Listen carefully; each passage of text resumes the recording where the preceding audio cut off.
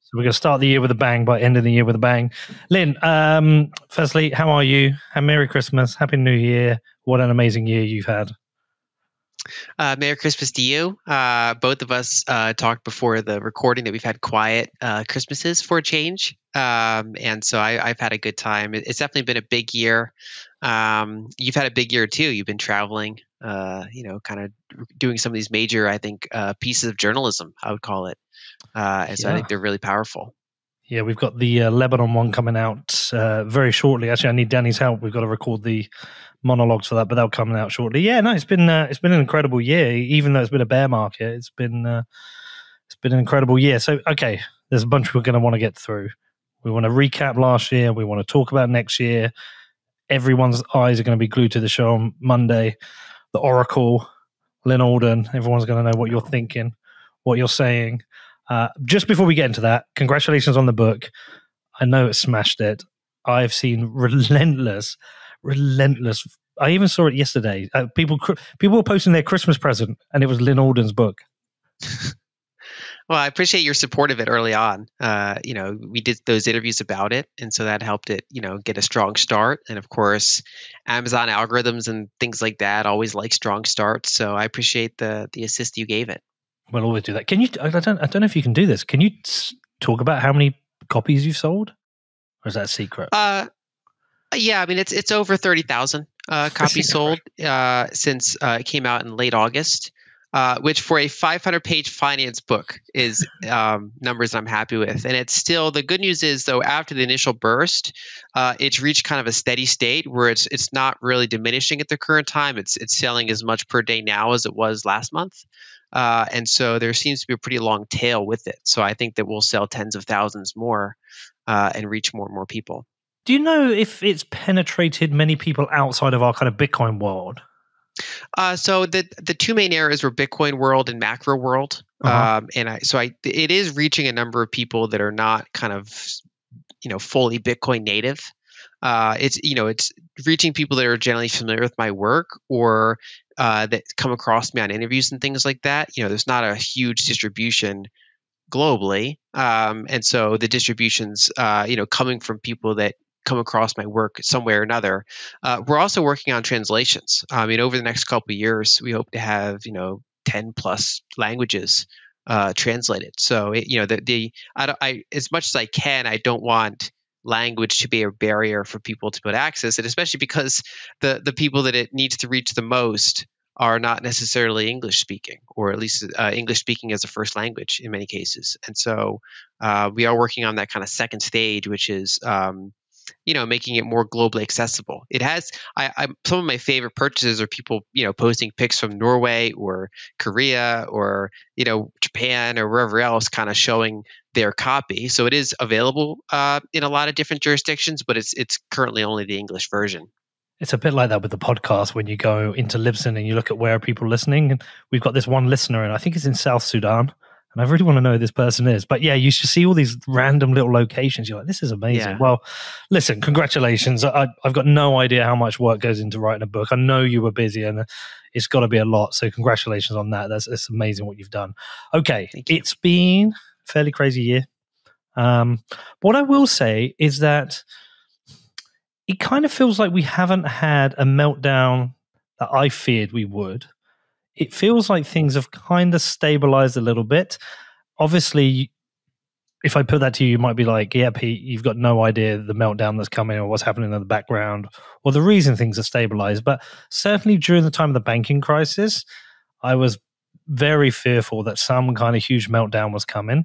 And I know we've still got risks of yo-ing in and out of inflation over the next decade. You've been telling me you think this is a decade of inflation. But I think a good place to start is to say, Lyn, where the hell are we at right now? I know it's a broad question, but across the macro, across the economy, kind of where are we at, and how have we not gone into complete meltdown? So I think 2023 was a story about fiscal forces and monetary forces offsetting each other. roughly equally. And if either one was winning, it was more the fiscal side. And what I mean by that is that, throughout 2022, the Federal Reserve, as we all know, was tightening monetary policy. They were raising interest rates, they were reducing their balance sheet, and most assets had a very bad year in 2022. So stocks had a big problem, especially growth stocks. Bitcoin obviously went down a ton. Most other assets did poorly. Normally, in those types of environments, bonds hold up pretty well, but even they went down. And so, pretty much across the board, if you were not in cash or a small select set of idiosyncratic investments, just about everything went down. But by early 2023, we started to see a little bit of a reversal. In fact, it kind of started in late 2022, which is basically that the Treasury began offsetting some of that Fed tightening. And so throughout 2023, the Federal Reserve has still been tightening. Rates are ending the year higher than they started. The Federal Reserve's balance sheet is lower than it started the year. So the Federal Reserve has, even though they've decelerated their course of tightening, they still are tightening. But what's different about kind of late 2022 and all of 2023 compared to the first 3 quarters of 2022 is that the Treasury is offsetting it, and they've done that in 2 primary ways. So from the fourth quarter of 2022 through the first 2 quarters of 2023, so that kind of 8-9 month period, they were drawing down their cash balance and pushing it back into the market. Partially that was because they had too much cash above their target, and then it accelerated because of the debt ceiling. So rather than emptying some of their cash into the financial system, they had to empty literally all of it up until the end of May of this year. And then the second stage was that the Treasury then had a choice. If they went back to normal operation, you'd have the Fed tightening and there'd be no offset. And we probably would have had a second stage of liquidity crisis. Instead, the Treasury said, okay, we're going to issue a ton of short duration bonds, T-bills, instead of the longer duration, or basically the overall ratio of debt issuance is going to be very much skewed abnormally much towards that short end. And what that did was allowed money that was sitting in the reverse repo markets, which is, for lack of a better word, it's kind of money that's like excess demand for T-bills. It's like excess cash that's sucked out of the banking system. It's kind of parked at the Fed, but not owned by the Fed. It's parked at the Fed. And issuing a ton of extra T-bills allowed that capital to come in back into the financial system. And so that was another lever that the Treasury pulled to offset the Fed's quantitative tightening. And so, for example, bank reserves are not any lower now than they were in the banking crisis. That kind of stress tested their lower end, and almost a year later, 10 months later, bank reserves aren't any lower, even though the Federal Reserve has still been tightening, and that's because the Treasury has used these other offsets to offset it. And so, basically, the story over the past 2 years was, 3 quarters of tightening overall, Fed tightening, and kind of a neutral Treasury, and then about 5 quarters of roughly balanced Treasury and Fed actions. And so various global liquidity measures are higher now than they were in kind of the worst point, which was late 2022. And Bitcoin's price action and many other risk assets price action tends to be highly correlated with global liquidity. And it also just so happens that Bitcoin is, from my analysis, more correlated with liquidity than any other asset that I track. Okay. Would you say the Fed has done a good job? Like, how would you give them a grade? Are they an F? Are they an A? Are they a B? How have they done? So it's challenging because if you don't really think central banking is the best framework to begin with, it's hard to evaluate how they're doing. In terms of following their mandate, I think they're doing a fairly good job, at least in the past couple of years. I think they made missteps in 2020 and 2021 by not anticipating that inflation would come. I think they basically underestimated the quantity theory of money. The supply of money is not the only factor in inflation, but it's a big factor for inflation, and they severely underestimated it. I think their models were wrong, their theory was wrong, and they got punched in the face basically because of it. They got embarrassed. Now, not all the inflation was their fault. A lot of it was the fiscal authority, right? So it's not just the Fed deciding how much money exists, they're working with the Treasury to supply it. So it's not just them that caused it, although they contributed to it. Now, once inflation came, they pivoted and they got very tight, and which is generally what they're supposed to do.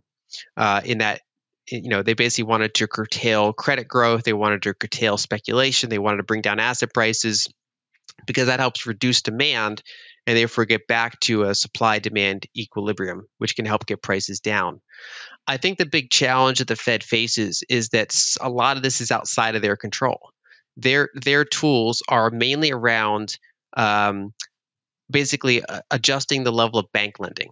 So there's really two main ways that broad money comes into existence. One is very large fiscal deficits are run and monetized by the central bank and the broader banking system. And number two is that banks decide to lend for various reasons. And for example, in the 1970s, most of the money supply growth was from bank lending. In the 1940s and then again in the 2020s, these were other inflationary environments, most of the new money creation was not from bank lending, it was from monetized fiscal deficits. And the problem is that the Fed has no control over fiscal deficits. Their main tools are kind of built around the assumption that bank lending drives most money supply growth. And so they can slow down the rate of bank lending, which they've done. They can damage the wealth effect to varying degrees and therefore slow down spending, which they've at least for a while it was working. But their tools can't really address fiscal, which is the primary driver of inflation in this cycle. So given the tools they have, they're kind of following the textbook of what they should be doing. So it's hard to give them too bad of a grade, even though I think the whole model is challenged and antiquated. I mean, I really wrote a book called Broken Money to kind of bring attention to how this is very outdated tech. But I guess the people managing the tech are, doing a decent job of it, at least ever since they pivoted. Right. I managed to follow almost all of that. I think after doing 20 odd interviews with you, I'm starting to pick some of this up. But sorry, just explain to me monetized fiscal deficits, just exactly what that is. Okay, so there's two sides to that. One is fiscal deficits and one is whether or not it's monetized. So fiscal deficits are just they're spending more into the economy than they're taxing from the economy, right? Mhm. So our deficits are very large, both in absolute terms and as a percentage of GDP. Monetized basically refers to who's financing that deficit. If they issue a ton of bonds and the public buys the bonds, then it's not a monetized fiscal deficit. Basically, money's coming out of the real economy through taxes and people that are voluntarily buying these bonds. So they're giving up spending and they're instead buying these bonds or paying these taxes. And then that money's being put back into the economy somewhere else. And that can be inflationary, but to a somewhat limited degree because it's not really aggressively increasing the money supply because money's being pulled out and put back in. However, when the central bank basically creates new bank reserves and buys a significant portion of the debt issuance to fund those deficits, then money's being spent into the economy that's not being pulled out anywhere from the real economy. So just more money is coming into existence. Like our aggregate deposits and money in circulation is all higher now than it was 3 years ago, for example. And is that when they are buying the bonds themselves, but also maybe buying up debt from banks? Is that similar? Are they both count? Yeah, so basically it depends on the country. In the United States, the Fed can't really directly buy from the Treasury. Instead, they buy from the banks mostly that serve as intermediaries. They make buy it.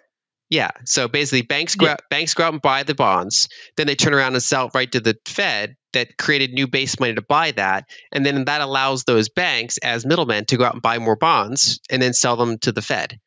In addition, they can also buy from non-bank entities, insurance funds, pension funds, things like that. They can, a lot of times that will go through banks as intermediaries. But basically, yeah, they buy in the secondary market, and that helps those secondary market participants go out and buy more bonds again. And so basically the end result is that money is spent into the economy that's not extracted from the economy. The other way to monetize deficits is to get other commercial banks to buy the bonds because they, they're fractionals of banking And so they can still contribute to broad money supply increases by buying bonds. And so there are some eras where that becomes important too. So, for example, the 1940s, it was not just the Fed buying treasuries, it was also commercial banks were buying a lot of the treasuries, and therefore the money multiplier was increasing. So, as long as the non-bank public is not buying a lot of those bonds, then they're being monetized. But especially if the central bank's doing it. Now, in the past little while, neither the commercial banks or the Fed are buying most of the bonds, and so at the current time, it's not really being monetized. Early in the kind of the whole pandemic response, those initial deficits were heavily monetized in the United States, in Europe, many other places. But ever since central banks have been trying to tighten, they're no longer monetizing them, at least for as long as they can. That's part of what they're trying to do by being more tight monetarily, is they're trying to get more of the private sector to absorb those bonds and therefore spend less or bid up other asset prices less. But they have struggled to have people buying the bonds. There was that pretty calamitous bond auction that James Lavish wrote about. I'm going to say, was it like 3 months ago? I'm trying to remember. What is the state of the bond market? Because it does feel like, I mean, I don't fully understand it, but it does feel like it's a lever that doesn't have the power that it used to have for raising capital. So it's better than it was 3 months ago for now. And it's better than it was at the end of 2022. So I previously mentioned that kind of the worst part of liquidity was late 2022. That was when the UK gilt market blew up. Basically, the central bank was, trying to do quantitative tightening, had a meeting scheduled for balance sheet reduction, which they had to cancel the next day because instead they had to go out and increase their balance sheet to buy bonds because you had a negative feedback loop that was going to go on, and they had to come in and fix that with monetization, at least temporary monetization. And we lost a prime minister over it. Yeah, you lost the prime minister over it. It shows these things are non-trivial. The United States at the time, the treasury market didn't break like the gilt market did, but it did get very wobbly. So back in March 2020, the treasury market broke.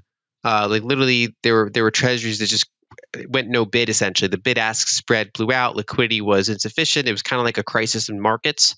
The Fed came in and gave a liquidity bazooka.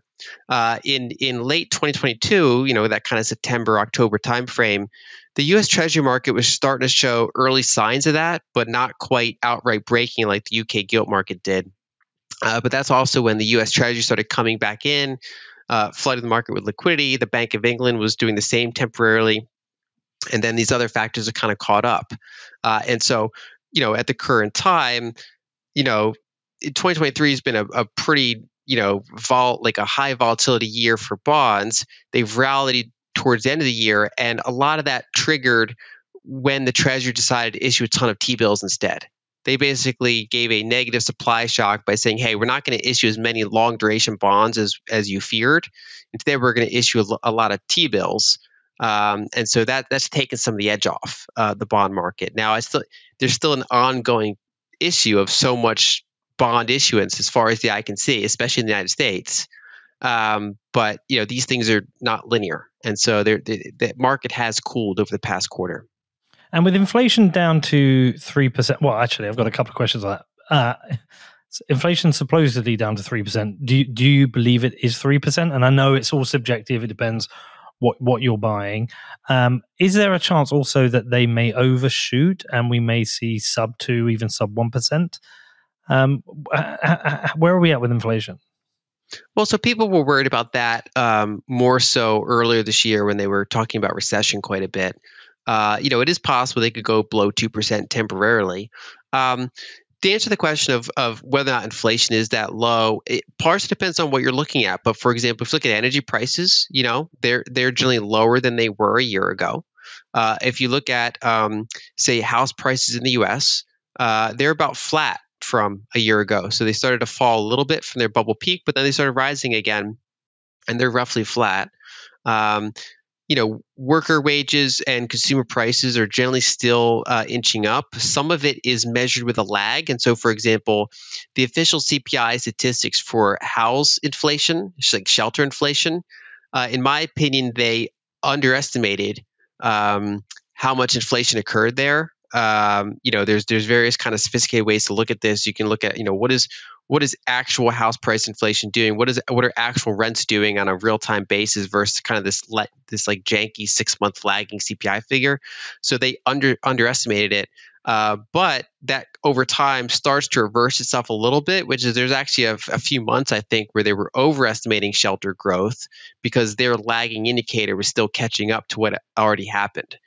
So in general, yeah, I think inflation is still not low, but it is somewhere in the ballpark of what they're measuring it to be. Even if, there's independent inflation measures like Trueflation. Some of them are, showing numbers that are slightly below the official averages. And again, that's largely because shelter's probably acting with a lag. So yeah, we are in a what I would consider a genuine disinflationary environment from a high level. But the reason a lot of people don't feel it is because disinflation does not mean prices go back down to where they were, at least on average. Like oil prices can, and some specific prices can, but prices in aggregate don't go back down to where they were 3 years ago. They just stop increasing at the high rate that they were during their peak. And so there's a permanent increase in the supply of money, and then there's a permanent increase in at least the majority of prices.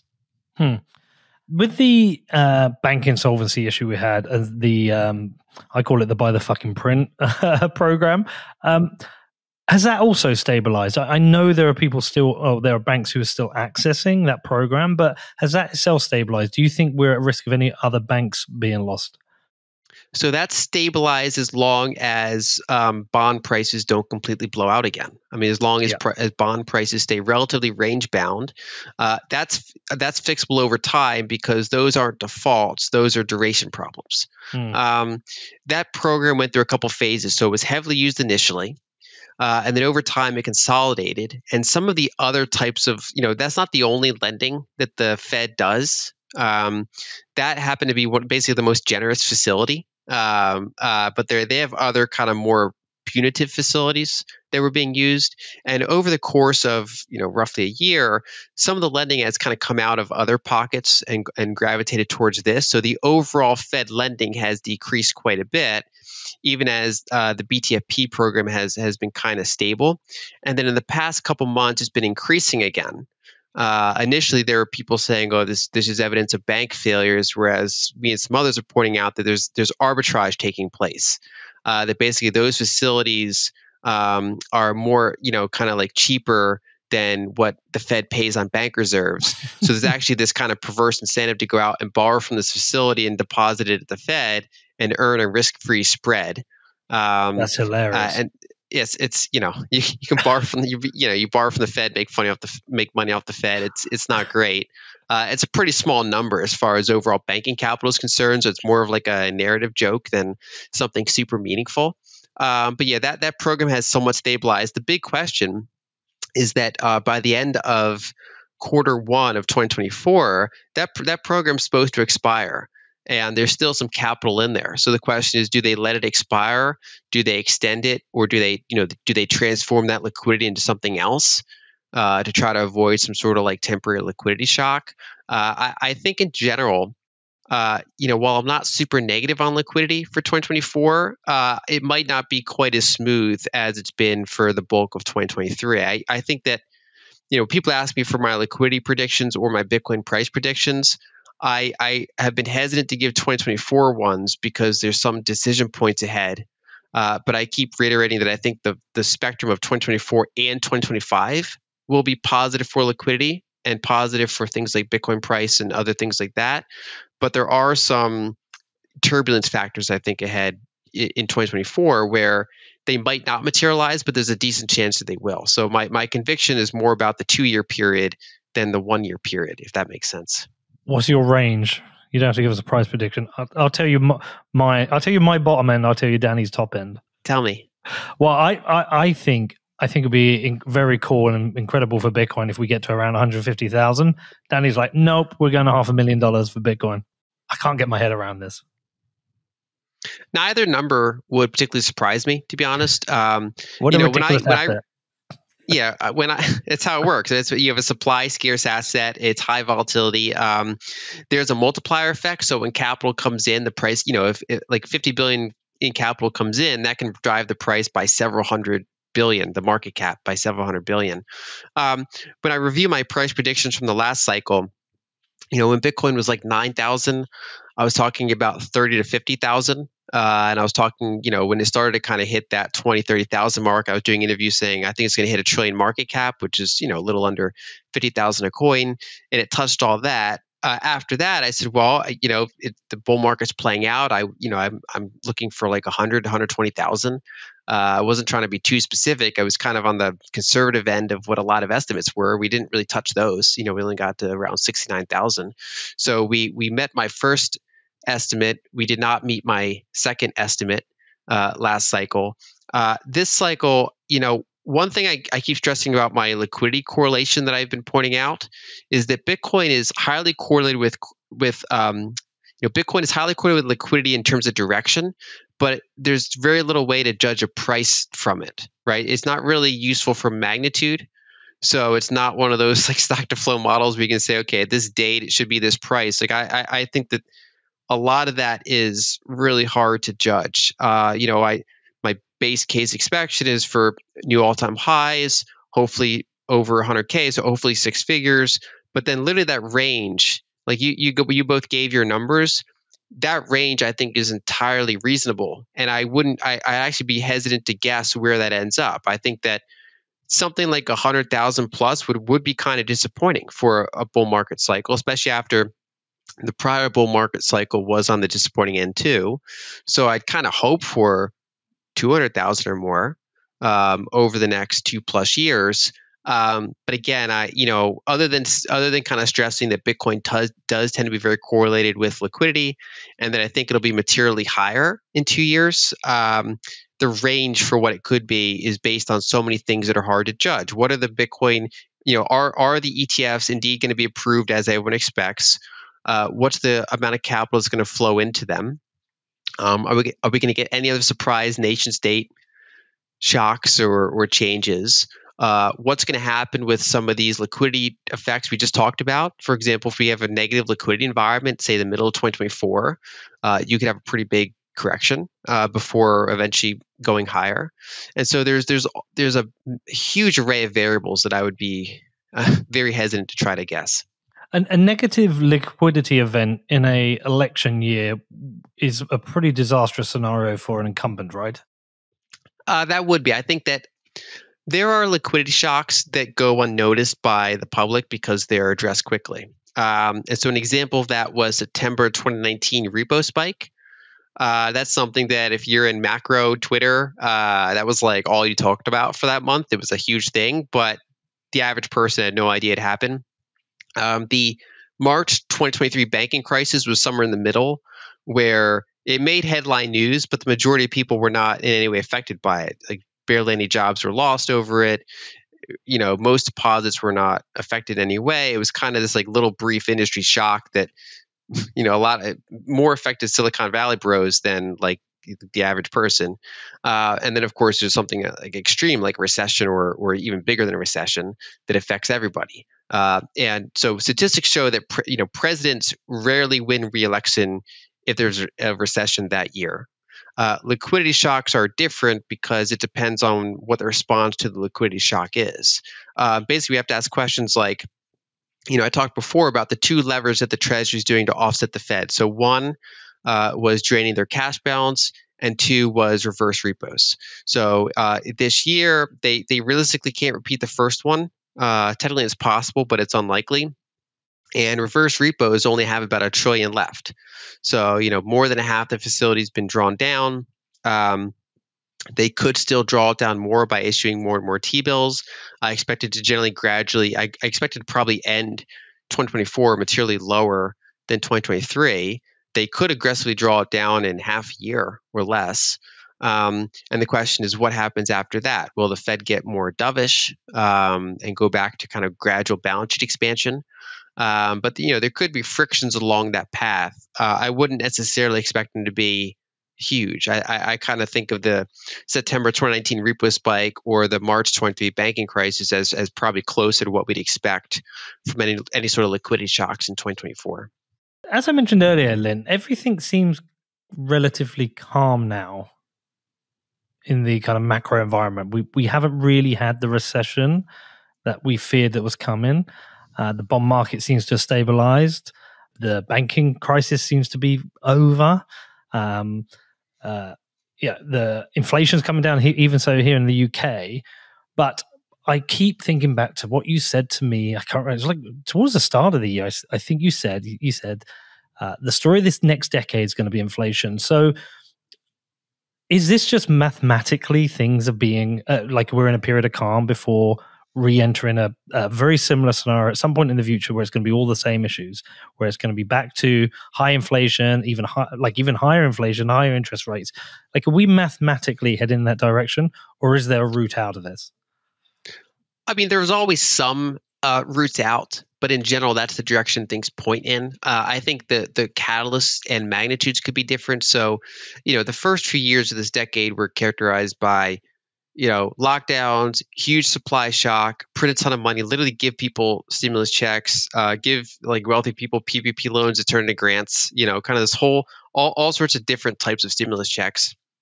And so increasing money supply, frictions on the supply side, it's a huge recipe for inflation.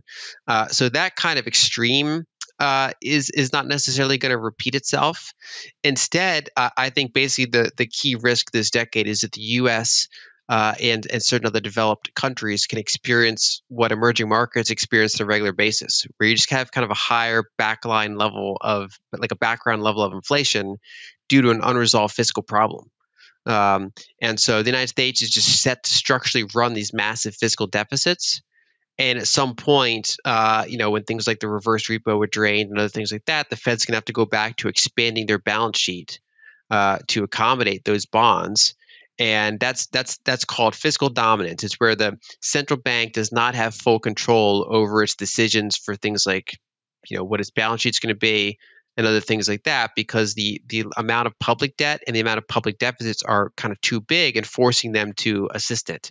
And I think that's the story of the 2020s and probably the 2030s, although, the longer you predict out, the more nonlinear things can happen and invalidate what you're saying. But basically, that's kind of the background structure. Then there's questions like, what's the timing of that going to be? What kind of productivity offsets are we going to have? So, the story of the past century, not just any given decade, but the century, is money supply goes up a lot, but we also get way better at making things. And so the scarcest things, waterfront property, Van Gogh paintings, to a lesser extent, gold and things like that, they go up in price by quite a bit. Whereas it's partially offset by, we're better at producing electronics, we're better at building houses, we're better at building cars. There's other things that kind of offset it. And going forward, we have obviously certain areas of massive productivity gains, AI being kind of the top of mind example. But there's other areas like energy abundance that I think could face recurring issues. We saw last year there was some acute energy crises in 2022, and I don't think we've seen the end of those this decade. At the current time, China is in kind of near recession. Much of Europe is in kind of borderline recession. There have been certain developing countries that are struggling and therefore have demand destruction. We've had new supply come online around the margins. And so things are kind of at equilibrium at the moment. But it only takes a small handful of either supply disruptions or marginal new demand in, say, a reaccelerating or higher liquidity environment to cause another wave of energy inflation. Maybe not as bad as what Europe experienced there, but you could have a broader one. You could have one in the U.S. You could have just, kind of more globally, kind of oil issues. And so I think that you could have an issue where, maybe CPI is not as high as people think because things like AI are offsetting it, but the price of what's actually scarce is going up by quite a bit. And so I think that's probably the story going forward. And you could have more structural loss of confidence in, the budgets of the United States and other major countries. Basically, the market is able to put up with temporary things because the market says, okay, this is temporary. The Fed's going to get control of this. But over time, as the math becomes more and more apparent, and they say, okay, these bonds are going to like $1 trillion deficits as far as the eye can see. That's when you can get more structural, nonlinear shifts in perception, and then you can have these nonlinear inflation events, kind of like the 70s, kind of like the 40s. And I would expect, I'd be surprised if we ended the decade without having more of these kind of spikes. And do you think they will get more extreme? That I don't know, to be honest. Because you can, depending on policy, you could spread it out. You could average 5% inflation for several years, or you can spike to 9% and come back down to 2% and spike to 9% again, or 20%, or come back down. A lot of people when they talk about this happening to developed countries, they make it sound like it's doom. But like in Egypt, they're dealing with 38% inflation at the current time, and life is still going on.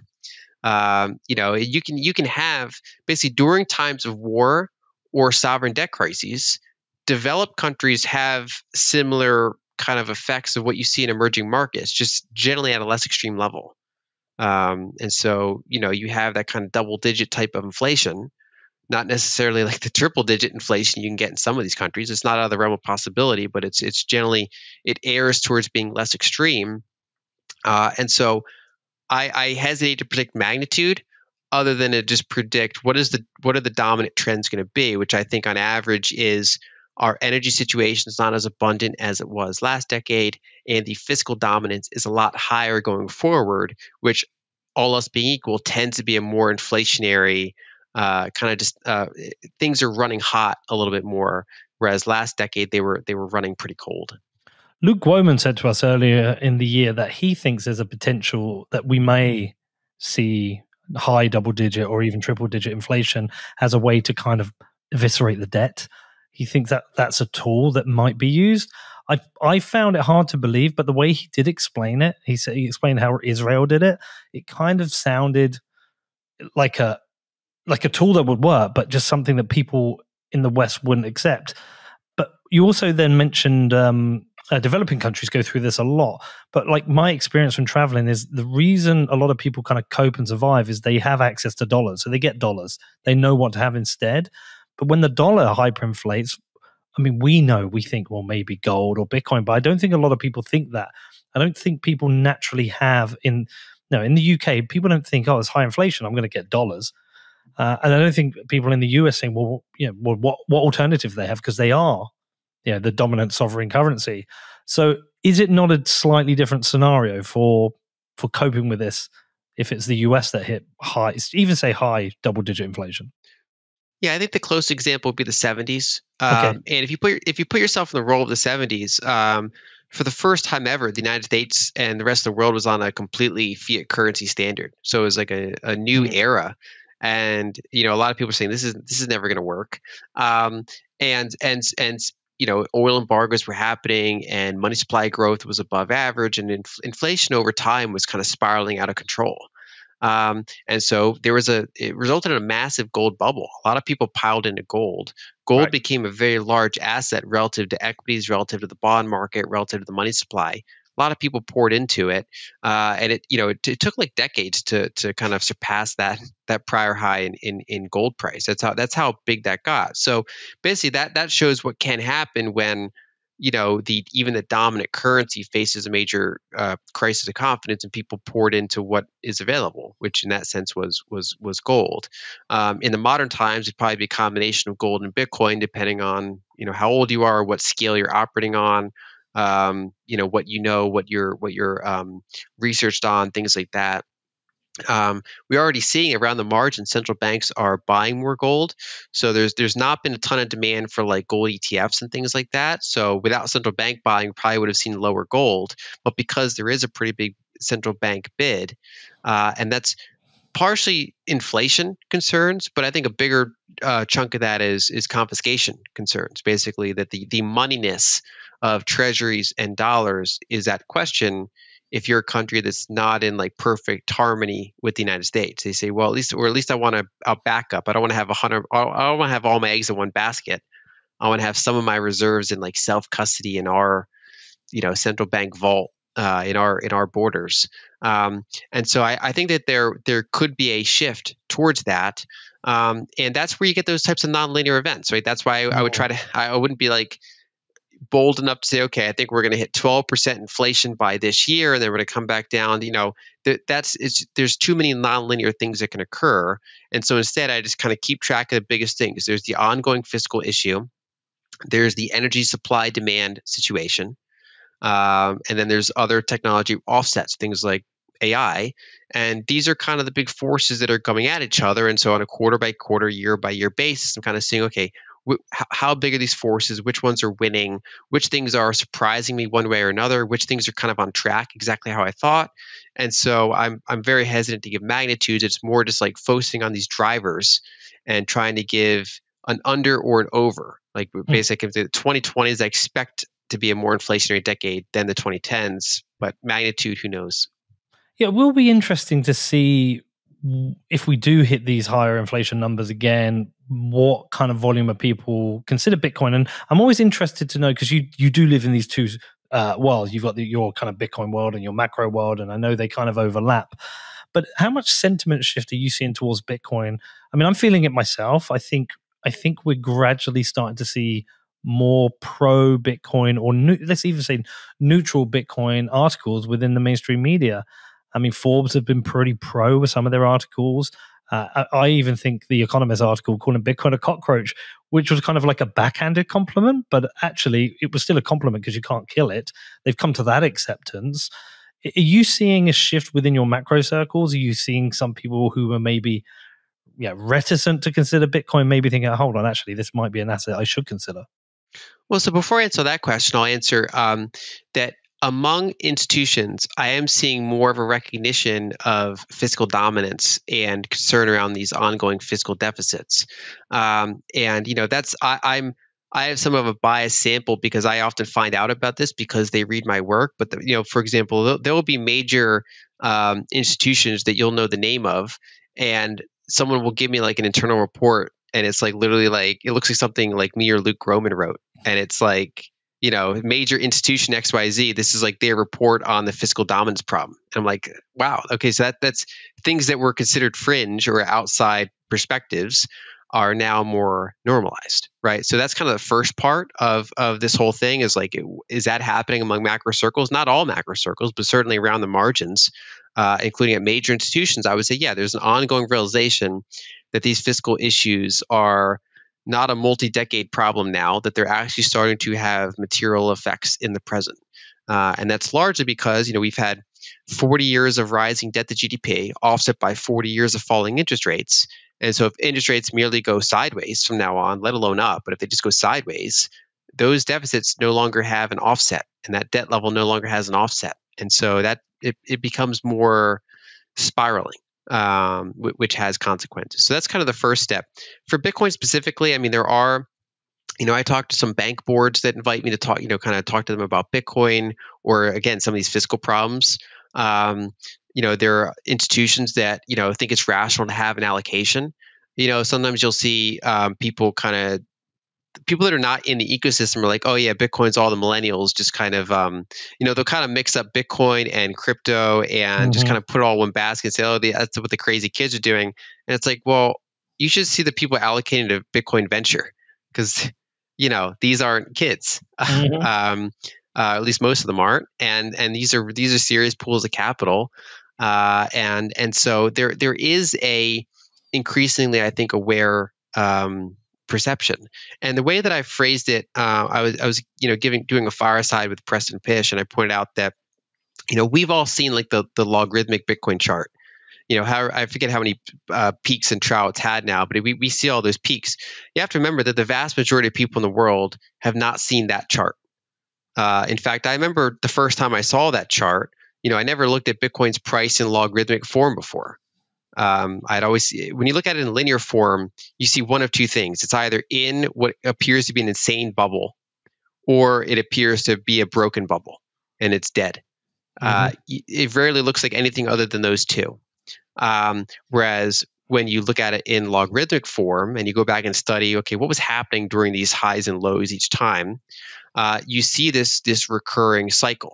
And it's done this like three times. Three times it's had a higher high after a 75% drawdown or more, sometimes like over 90%. And there's a handful of stocks that have done that, but I haven't found any stocks that have done it more than three times. And so if Bitcoin has another higher high, it'll be like the fourth time it's done this.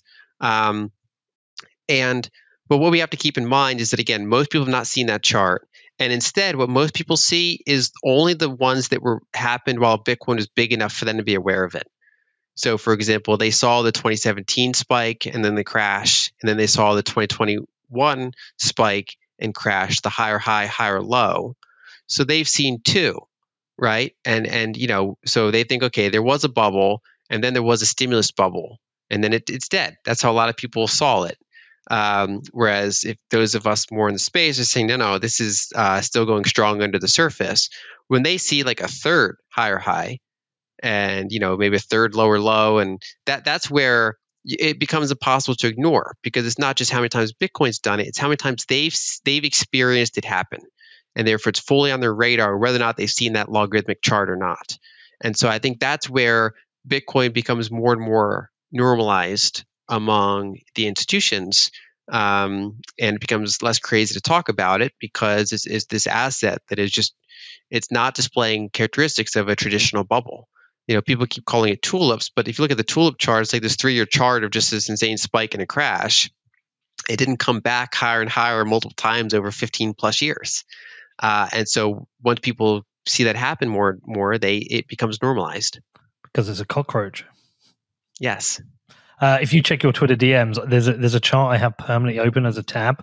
I've sent you the one I have permanently open. It is a logarithmic chart. It is a long-term logarithmic chart with a few lines that I have drawn on it. And it's the thing that just gives me most confidence in Bitcoin as an asset. It's like my confidence chart, but it's basically just, it shows me that there's like this consistent, always up trend. And it doesn't matter which of the lines you look at, because there's like 4 on there. It's still consistently always up. And so it just makes me feel like this is a secure and safe asset to be holding now. Just along those lines, the reason I'm asking about, is what's this acceptance in wider circles? It is one of the most annoying, painful things about Bitcoin is the lack of legitimacy it still has. The FUD that we have to deal with, the politicians raging against it. But I always try and look at what the story will be of the next kind of cycle. And like the last cycle for me was very much macro, which is why I think you've absolutely killed it, because you're somebody who understands macro and Bitcoin. And we've seen a lot of macro people who've done very well. Luke Guoman does very well. Preston Pitch does very well. All these macro people who understand Bitcoin have done very well. But my head started to go into this space where I think the next 4 years or the next cycle is really a cycle of legitimacy. It's probably my favorite thing about the ETFs. It's not the price run that will happen. It's not the institutions will be getting, because I don't really care, but it's the legitimacy that it gives Bitcoin. When you have these large financial institutions with their influence creating the ETFs and marketing Bitcoin, it's suddenly making it legitimate in front of their customers' eyes. It's making it legitimate within the industry. It's kind of probably making it more legitimate with regulators. And it feels like we may come out of this next 4-year cycle where the anti-Bitcoin stuff won't just seem stupid to us. It might start to feel stupid to everyone.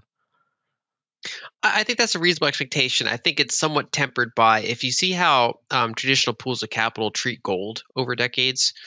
So multiple studies show that if you add a slice of gold to an otherwise stock bond portfolio, the risk-adjusted returns of that portfolio are better. And that's because gold tends to do well in decades where neither stocks nor bonds do particularly well. So the 1970s, the 2000s, for example, it's that non-correlated asset, or it's a differently correlated asset. And having that rebalancing slice in your portfolio was helpful, even though that was not very accepted in traditional pools of capital, even after decades, right? And so there are kind of these things that are on the periphery that the whole point is outside money, right? And so even if it's sometimes outside money that's encased in an inside wrapper, there's still kind of skepticism about it. So I think that somewhat tempers it, but I do think you're right that, so this past cycle was about macro. I think the next cycle, there's kind of two things I'm kind of looking at. One is, I would call it macro 2.0, which is basically kind of the meme last cycle was institutions are coming, and they never really came. I mean, around the margins they came. Hedge funds would trade Bitcoin. There's some entities that would do it, but for example, companies didn't really have the guts to follow Michael Saylor into Bitcoin corporate treasury. We didn't see any Bitcoin ETFs, and so this cycle, assuming that some of these Bitcoin ETFs get approved, and again these institutions see another higher high that kind of shakes them out of what they thought Bitcoin was. I think you could have more normalization among institutions and actually have not just narratives about it, but actually allocations. And so I think that's one. Number two is I think for me the more optimistic one is the rise of these little Bitcoin hubs. And so, Bitcoin Beach is an obvious early example, but there's Bitcoin Jungle, there's Bitcoin Lake, there's Bitcoin Akasi. I'm probably pronouncing that wrong. I That's always see correct. written rather than, yeah. There's, I think 2 years running the Bitcoin Indonesia conference, run by a woman named Dia. There's 2 years running the Africa Bitcoin conference with Frida and others. And basically these little recurring hubs around the world and in some of the markets where it's most important, Hmm. that I think is more powerful than even things like the Bitcoin Commons, Bitcoin Park, Real Bedford, PubKey, these pubs, these kind of locations within developed countries that are kind of these recurring, Mm. Bitcoin hubs. I expect over the next cycle, those to reach more critical mass. So this cycle was like the cycle of like those coming into existence, or at least after the initial few, there's been a spread of those. I actually did a podcast with Kathy Wood the other day, and they like track this, and they kind of have like this number of how many of these little hubs that they're noticing, and it's like a crazy number per quarter. Hmm. Most of them don't reach necessarily the awareness of the ones I mentioned, but there's a lot of these. And if you fast forward 4 years, I expect these to be much bigger and more numerous. And that's in my view one of the healthiest things if that occurs. That'd be one of the healthiest types of cycles. Yeah, I love Um, that. so that's I think the other half of the coin. It's institutional liquidity. Institutional capital is good because it can add liquidity to the Bitcoin network and take some of the edge off of volatility potentially. Like that kind of rebalancing effect from portfolios and big pools of capital, and widen the ownership to varying degrees. That's healthy for liquidity and volatility. But I think a better thing is the actual self-custodial or community custodial hubs that are popping up. I think that's more important. Are we going to get Bitcoin pyramid? I would like to see it. Egypt is not a market where there's kind of a combination where you need like countries with currency problems that also have hubs that are tech savvy have tended to gravitate towards it. So Nigeria, for example, is ranked very high in adoption. Argentina, obviously, Turkey, a bunch of Vietnam, a bunch of these countries have that blend that's really powerful. Egypt, I think the challenge with Egypt is that until very recently, their currency problems are non-continuous. And so instead of having inflation every year, they've masked it with reserve modification. So even though money supply is growing by like a very smooth rate of like 20% a year in Egypt, the peg to the dollar goes years without changing, and then it changes all at once, and it seems like a one-time thing, and then it goes back to not changing for years, and then it changes all at once again. And I think that over the next several years, it's going to become more and more apparent that this is not going to stop. And I think that could wake up more people to Bitcoin. In addition, there are a lot of people doing the work to kind of argue that Bitcoin is like halal money. Like it's the fiat currency is based on riba. It's based on interest rates. It's based on credit. It's based on things that some interpretations of religions would prohibit. And Bitcoin is more in line with how those places view money. And so I do think that the Middle East in general, um, really could catch on to Bitcoin. I don't know if it'll happen next cycle. I'd like to see it happen. But I do think in general these hubs are going to pop up around the world. Yeah, I love them. I love the confidence people have now to do them. That, you know, people go to PubKey and they're like, "Well, what can I do in my community?" There's a lot of that. I mean, there's I think there's now 4 football teams that are Bitcoin clubs now. No, I love it. It's one of my favorite things about this. I'm conscious we're running out of time, Lyn. We could talk to hours a day. Okay, let's. We need to wrap up. I'm going to try and keep this almost like quick fire, just to get through what we've got to get through. Okay. What are the things that we should be looking at with regards to the Fed? What do you think is going to happen? Do you think they might pivot? So I think that they're going to like kind of consolidate for a period of time. We'll see how much they cut. I'm not as dovish as maybe the consensus is, that I think that they might try to hold rates higher for longer than they think. We could see a period, especially after the reverse repos drained, where they go up to gradual balance sheet increases. So we might not see some gigantic QE, but they could go back to growing their balance sheet roughly in line with the rate of GDP growth. I wouldn't be surprised to see that happen. And so I think that would be a kind of mildly dovish pivot if that were to occur. Okay, what about the bond market? What are you looking out for there? What should we keep an eye on? So, right now there's been, it got really over its skis in terms of bearishness. There's been a bounce back. I tend to view it as range bound, which is that yields going way below 3% would be kind of surprising to me, whereas yields going way above 6% would also be kind of surprising to me. And so I think that the shock and awe of the bond market, a lot of that's probably behind us now, and instead it's more range bound. And to the extent that it gets out of that range, is where you could have some of those previously mentioned Fed liquidity changes to get it back into the range. So I think it's a pretty broad range, like 3 to 6% is actually a pretty broad range for bonds. So it's not exactly some major call there, but basically I think that that's kind of the trend we're in probably for a period of time, because that's kind of the Goldilocks that keeps banks from blowing up, still keeps the cost of capital non-zero, and I think that that's probably what they're going to try to target.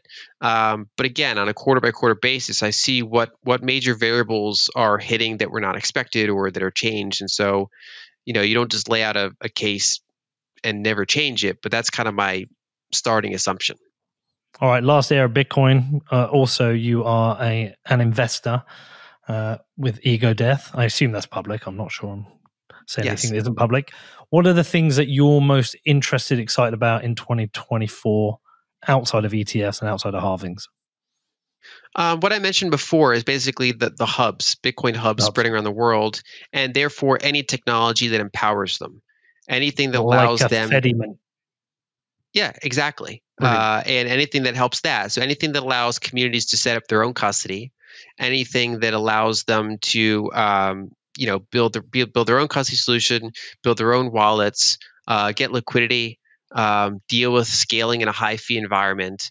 The worst case scenario would be, that all these hubs arise and all their Bitcoins held by Binance or held by custodian XYZ, right? Some gigantic, multi-billion-dollar honeypot outside of their borders, outside of their community.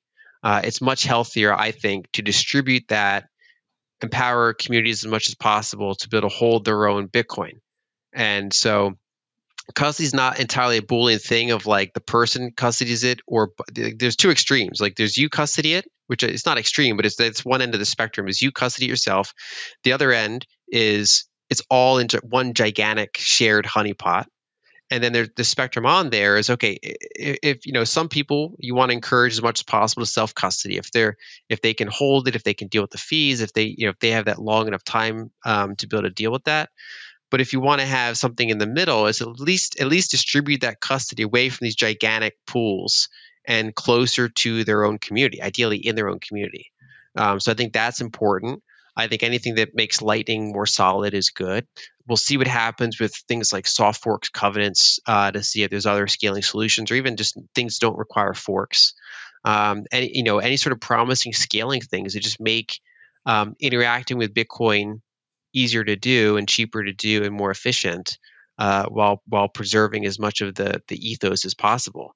So it's really about those hubs, and then about empowering those hubs, because Bitcoin has to win not just on its hardness, but on its what is the user experience of someone who comes to Bitcoin.